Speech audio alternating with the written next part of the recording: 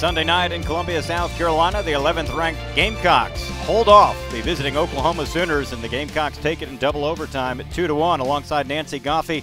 I'm Brad Muller. Gamecocks really had to battle in this one. They lost the momentum late, but they did a good job of resurging in that second overtime. Yes, and I'm sure Coach Smith should be happy that they came out with the result, but this is a great learning lesson this early in the season. Well, lots of learning lessons in this one. The Gamecocks seem to have all the momentum in the first half. They were on the offensive for much of the first half, had some opportunities, but had trouble finding the back of the net. Savannah McCaskill here, but a good save by Stady for the Sooners. Sooners had just one or two chances in that first half. As again, South Carolina played on Oklahoma's side of the field for much of the first 45 minutes, but struggled to get the goals until this happened. Deja Griffin, the junior, sets up the freshman, and Courtney Kaplan gets it to go for her first career goal, and the Gamecocks would go into the locker room leading 1-0 at halftime.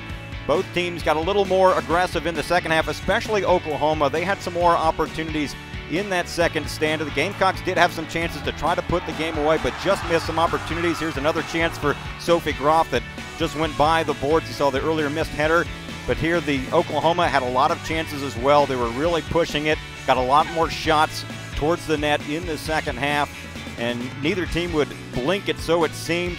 But Oklahoma, who had scored late against Furman, gets a late score here with 4:37 to go. It was Liz Keister with a game-tying goal, and that would force the overtime. And in the one overtime, it looked like Oklahoma was going to walk away with it. They had some scoring opportunities. Gamecocks had a few. Oklahoma had some momentum here, but again, those scoring opportunities kept going by the boards. Then Savannah McCaskill chipped that one in, and Lindsay Lane, her first goal, and it's the game winner late in the second overtime, and the Gamecocks improved to 2-0 with a 2-1 victory over Oklahoma. The Sooners dropped to 0-2.